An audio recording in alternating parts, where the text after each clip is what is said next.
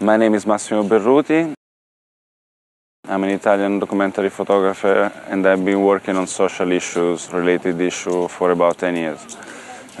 For this new social topic that we have been called to work about, I choose to work about the social unrest that have been taking place in Istanbul and the rest of Turkey for about 2 months until now.